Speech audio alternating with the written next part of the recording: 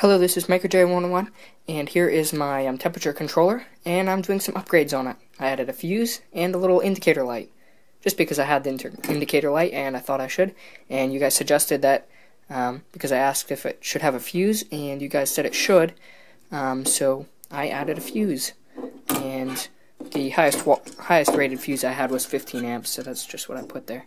Or actually, the fuse holder is really rated for 15 amps, so I shouldn't go over 15 amps.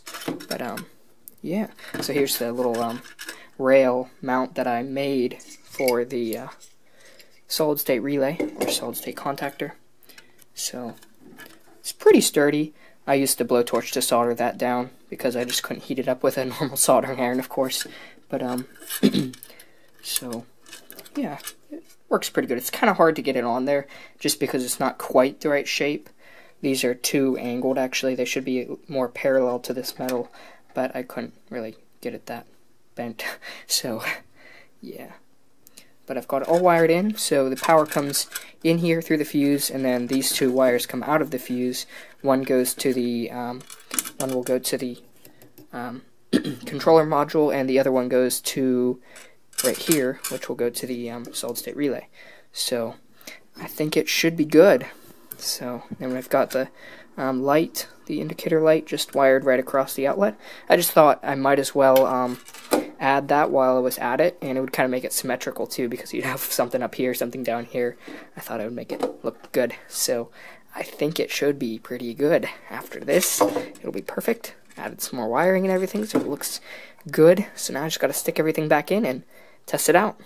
Alright, so I've got this solid-state contactor back in there. And, yeah, I just have to put the temperature controller module back in, and then we will be done with it. So, got everything, almost everything hooked up. So, I did use a little bit of epoxy on the light there, because one of the little tabs that kind of pop out and hold it in there was broken off, so it wasn't very secure. So I put some epoxy on there. Well, I mean, pretty much everything that I get is in not perfect condition, because, well, I mean, it's used from something else, like this fuse. I have no idea what it came from. I forget. The temperature plug there, or the thermocouple plug, that came from something. The light came from a power supply or something. I don't remember. The contactor, though, that is actually brand new. It was still in the box, and my dad's work was throwing it away, so I was like, I'm grabbing that, because I could use that for something. So, yeah, I got that for free. But, yeah, so, and actually the temperature controllers, those were used as well, but they're in pretty good condition, so, yeah. Alright, so we've got everything back in there now, and it's all wired up and everything, and it looks really good. So, got the zip ties back on the wires. Well, I actually never took them off, but I tightened them back up. And so it looks nice and neat, and safe, with a new fuse now, so that's good. And I also added this little metal tab right here, and just soldered that on there. And that's because the casing right there was kind of flimsy, so when you pick it up it would bend in, and I didn't really like that, so I added that little bit of metal. Quick fix. So everything should be good now, so now we just gotta put that cover back on and test it out. And yeah, so, yep. So it has a fuse now and a light, so it'll be much better. Alright, let's give it a test. So let's turn the power on.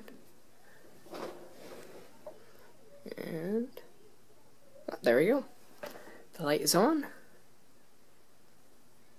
and it's working. I have it set at 99 degrees Fahrenheit. Put it like 110. That looks good. Much easier to see than this when you're at an angle like this. So that's good. And the fuse is in there. It's almost up at temperature. And the side is nice and secure now. It doesn't bend in like it used to. So that's good. So yeah. And then I also changed the 20 amps to 15 because I have a 15 amp fuse in there.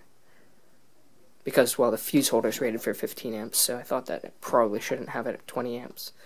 Although usually you're not going to have a load like that that's 20 amps, unless it's a big heater. But, yeah. It could probably handle 20 amps, the fuse holder, just not for a long time. Alright, that's about it. Tell me what you think in the comments below. Thanks for watching.